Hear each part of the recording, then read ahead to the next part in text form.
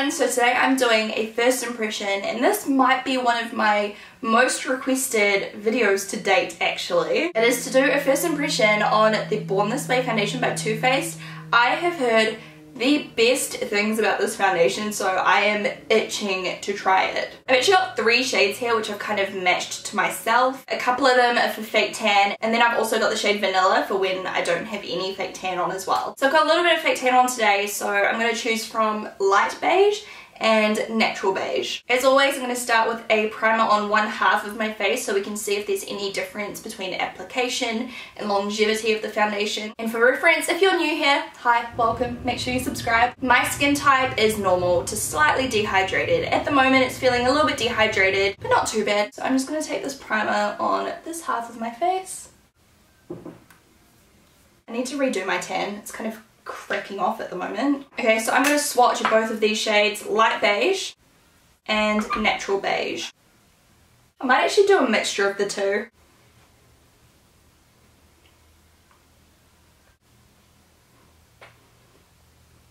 So the foundation is super easy to blend on both sides. I do feel like this is a little bit orange.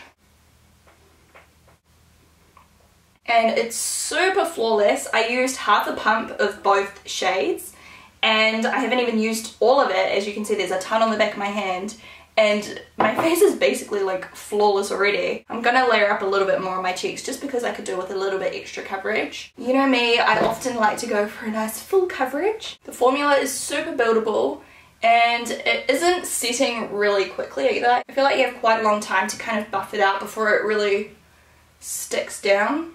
Both sides apply the same, like the exact same. And on both sides of my face, you can't see any pores, you can't see any lines.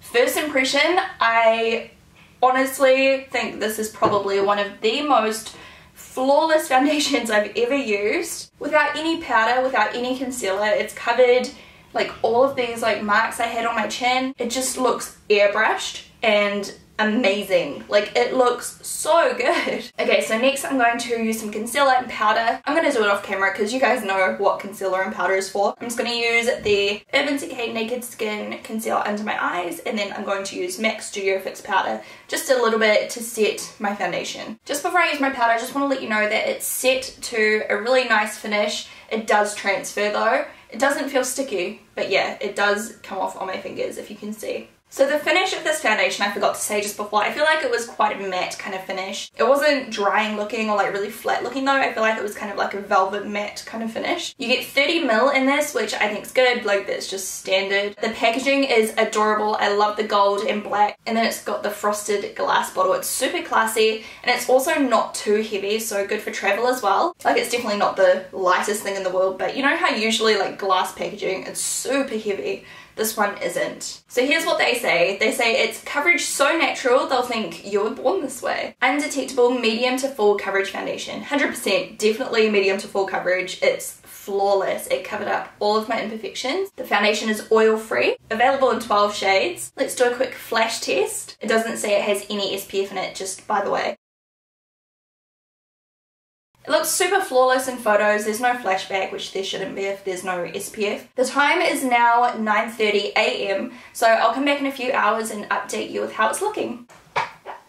Hey guys, just an update. It is now 12 o'clock, so it's been 2.5 hours. Obviously not much should change in this amount of time, you would hope, but I wanted to come back and just update you. All of my makeup on top of the foundation applied beautifully. Everything blended on flawlessly on top. At this stage there has been no change, there's been no fading, there has been no creasing, there has been, oh, where did my lighting go? It is so windy outside, the clouds are like in and out of the sun. Anyway, there's been no foundation like sinking into any of my pores.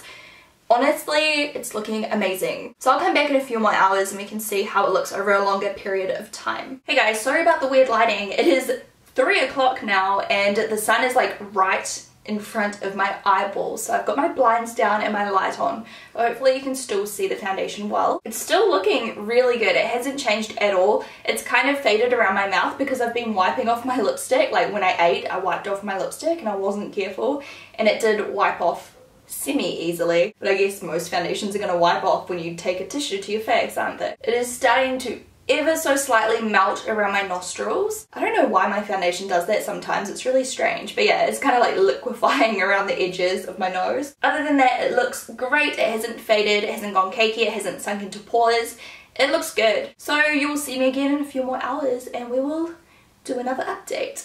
The time is now just gone 7 o'clock. So it's been on for over 9 hours. I think that is a great amount of time. I am actually going to wash my face after this. I'm very tired tonight. Usually I'd wait until like 8:30 before I do my final little update, but yeah, I'm so tired. It looks just as good as it did in the last update. The only thing that I'm not happy about, which isn't major, and I know why it's happened, is it's kind of worn off around the top of my forehead just here, and that's because I've been tying up my hair, letting it down, tying up my hair, letting it down, being like touching my face, so it's kind of wiped off where I've touched. So keep that in mind if you're a big face toucher, it does kind of transfer off. Other than that, it hasn't faded, it hasn't gone cakey. Even on my nose where I've like blown my nose a lot, it's still slightly there. It has faded a little bit, but that's gonna happen. Apart from the nose, it hasn't faded anywhere. It hasn't sunk into any of my pores or fine lines.